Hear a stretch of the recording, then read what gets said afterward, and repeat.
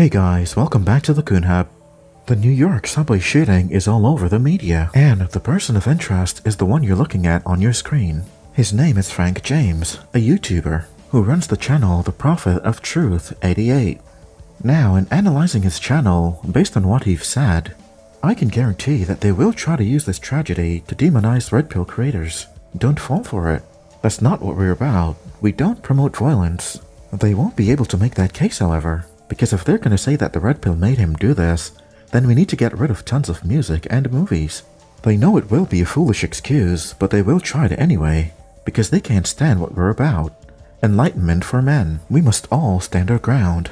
Do not be shamed, or feel embarrassed for who you are. Now go ahead and hit that like button to support what I do. I really appreciate it.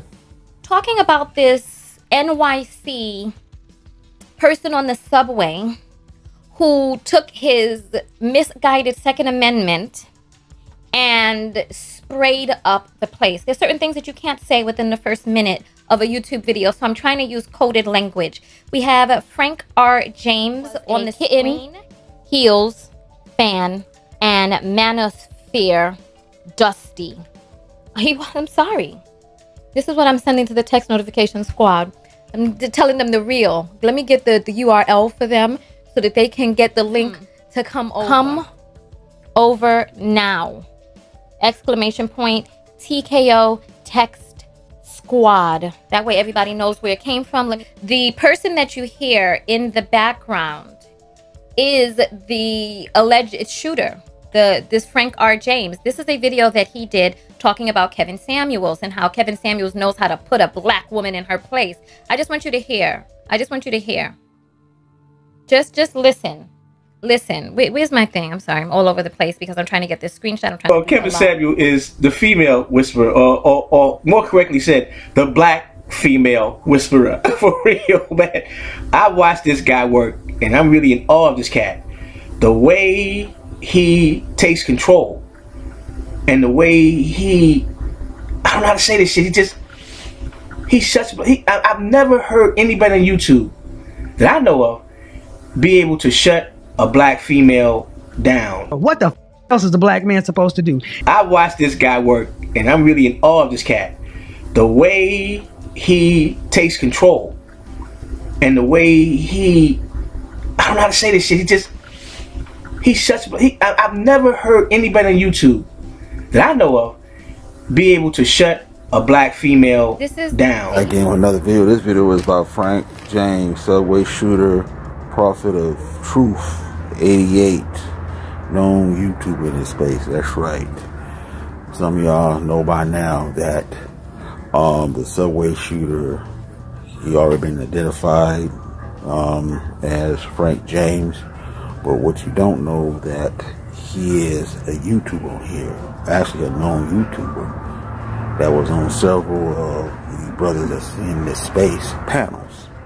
BGS is one of them, a few others too. He was mostly pro-black and stuff. You know, he has some harsh rhetoric apparently. You know, talking about, you know, race war, this and that and third, you know. Some people saying he has some little hatred toward black women and all this. But anyway, I remember this brother being on certain dudes' panels in this space. You know, this is going all the way back to like 2016, 17.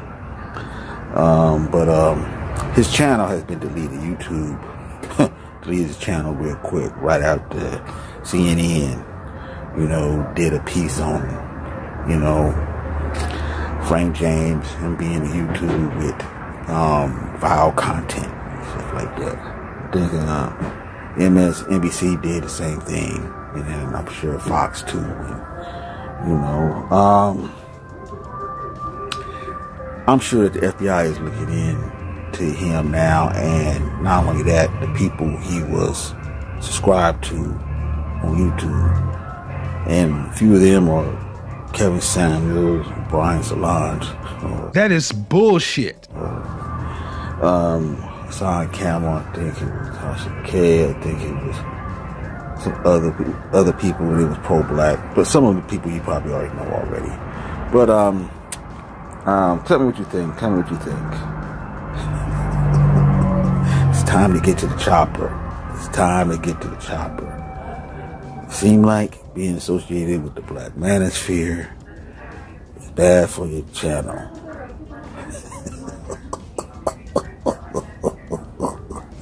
Jeez, get to the chopper. So the next time I see you later, peace. Alright, Shay, what's up YouTube? It's Prophet Doom back to you again for another video. And I figured, spend a few minutes on camera. Because I had a couple things I want to talk about. The first thing I want to talk about, if you haven't checked it out, I have a new video posted on FS Avenger. It's been in about 3-4 days. That I entitled it Real N-Words versus Real Men. It's over. One of the biggest manhunts in New York history ended today with the arrest of the suspect cops believe carried out the subway mass shooting that caused utter terror during rush hour. While making his way to New York, the suspect filmed himself in a rented van, clearly full of anger. Les Trent begins our coverage. They got him. The madman who cops say unleashed havoc on a New York subway train was captured today wandering around Manhattan. The NYPD says tips started pouring in after they released a wanted poster for the suspect, Frank James. A civilian spotted him walking down Canal Street in Lower Manhattan. Another witness saw him at this McDonald's. Police responded to the report that the suspect was inside this McDonald's, but when they got here, he was not inside. They did, however, find him just a few blocks away, and you will not believe what he was doing. Witnesses say the man who allegedly wreaked so much havoc on this city was simply standing right here, charging his phone. I see the guy. We catch the guy, man. The arrest at 1:42 p.m. was captured on video by multiple bystanders. You ought to die. You ought to be incinerated. James is 62 years old, a drifter who posts angry videos on YouTube under the moniker Prophet of Truth. I am driving, I am driving, I am driving. A day-by-day timeline is emerging from the video diary. Last month, he was living in Milwaukee when he suddenly packed up and drove to Philadelphia. I'm heading back into the danger zone, so to speak.